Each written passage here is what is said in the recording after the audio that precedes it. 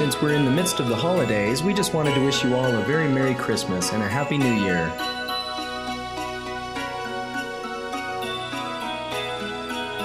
In lieu of the season, perhaps we'll draw that jolly old elf Saint Nick.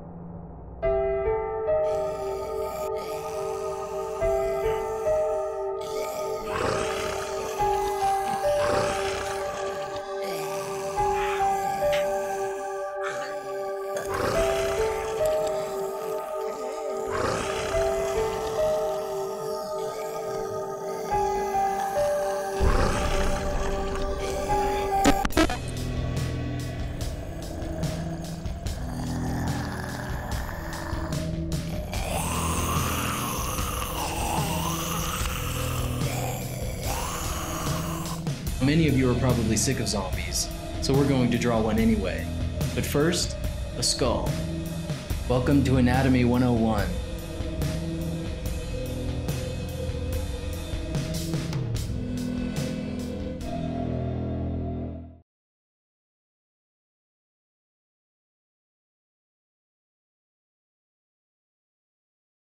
Let's get cracking. No pun intended. Step 1. Lay out a rough sketch, emphasis on rough. Draw a semicircle, cheekbones, eye sockets, and nasal cavity. Then the lower jaw area, giving a general mandible shape.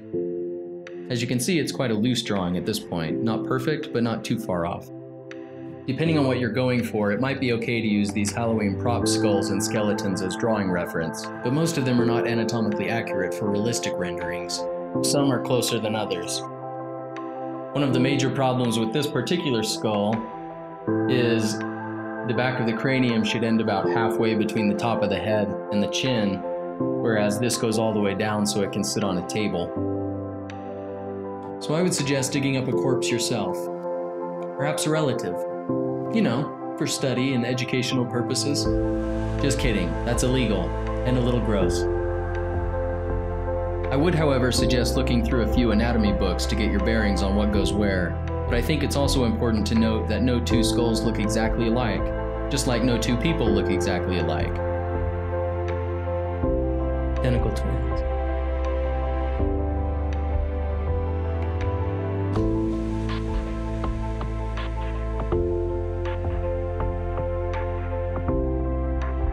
After watching a few zombie films, I've come to the conclusion that I would be a cameraman in the event of a zombie apocalypse. They never seem to get those guys.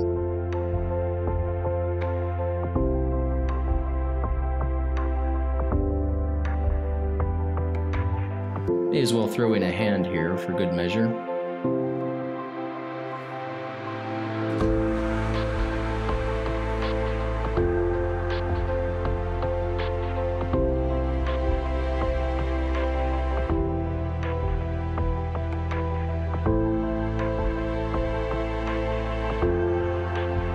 Beyond the humerus, or upper arm bone, we have the ulna and radius, or forearm bones. Then at the wrist, we've got our carpals, metacarpals, and phalanges, or finger bones.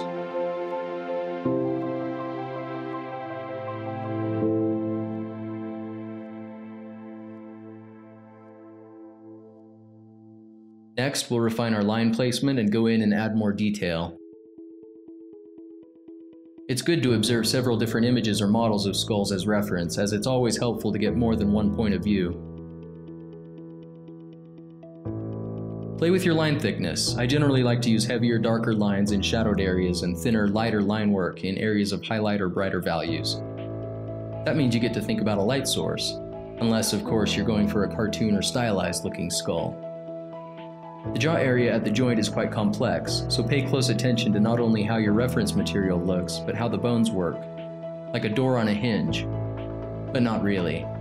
Don't necessarily just trace over the lines of your underdrawing, but rather redraw those lines, continually improving the shapes beyond your earlier sketch. Pay attention to not only the outer lines, but look at the lines within the bones and at the teeth. The eye sockets and nasal cavity are more than black gaping holes, and those inner details will become important as we begin to add rotted flesh later. If you need to, observe your own fingers and hands as you work, especially when we go in and actually add flesh to them.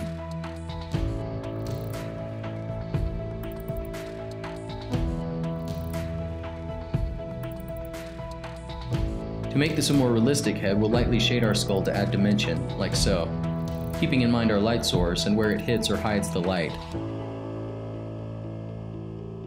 When I draw skulls, I'm not really thinking about the face because they're quite different things. But obviously when you're drawing a face, it's useful to think of the underlying skull. The face is built over the skull, unless of course you're a sculptor making a mask.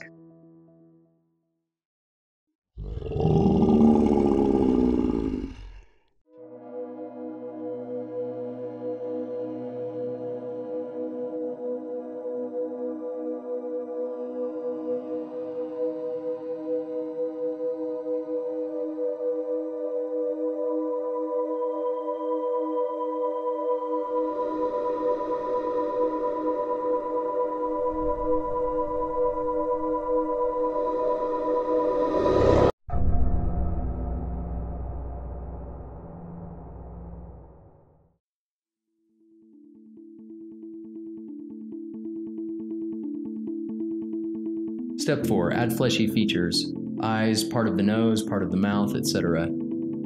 So we have our basic skull here, and we're going to turn it into a zombie. When drawing the eyes into the ethmoid bone sockets, don't think of them as circles or football shapes, think of them as spheres. The eyelids wrap over and under them accordingly.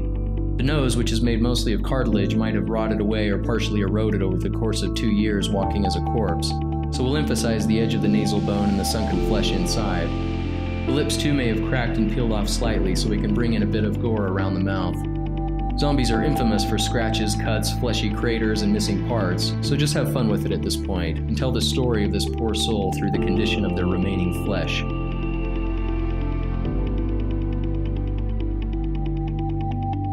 First you have to ask, what's the zombie's story? Who is he or she? How old? How long ago did they get bit? Exactly how long have they been undead? Let's make our zombie female, middle-aged, rotten a good couple of years.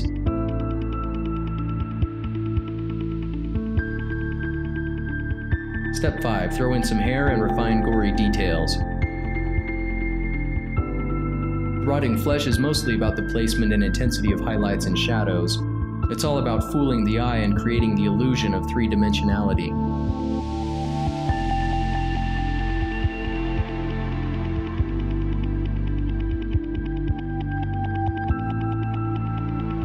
I used to make my own Halloween masks and costumes as a kid.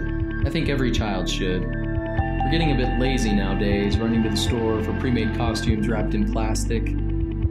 I guess moms just don't have the time to sew or teach their kids paper mache or plaster molds anymore. Shame.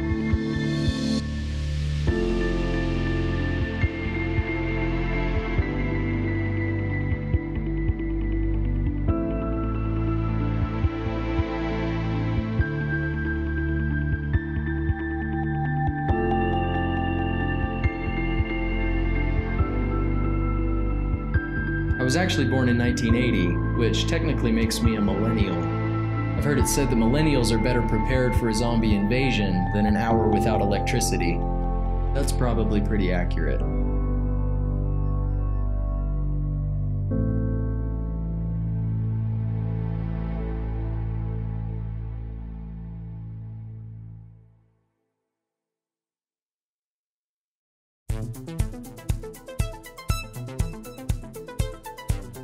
In refining the gory details of your dead man or woman walking, simply touch up the highlights and shadows according to the direction from which your imaginary light hits your subject. In her case, we have our light source coming from the left.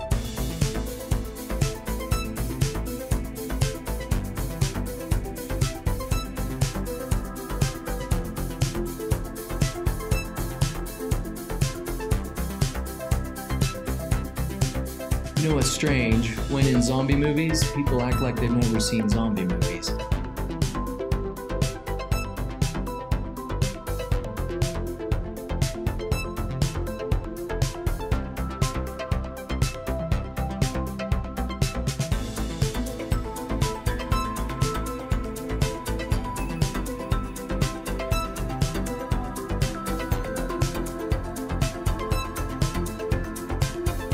Why are there sometimes stitch marks on zombies? Who is giving them medical attention?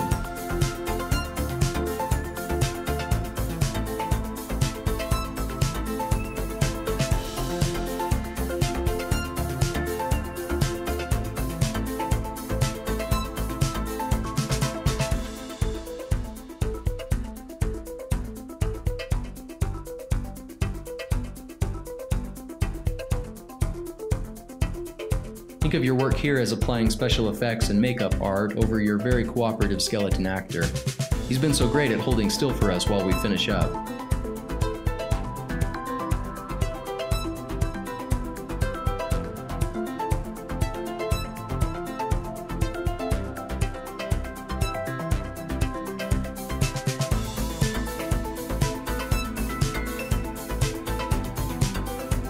Big gurgling round of snarls, growls, and groans for our walker.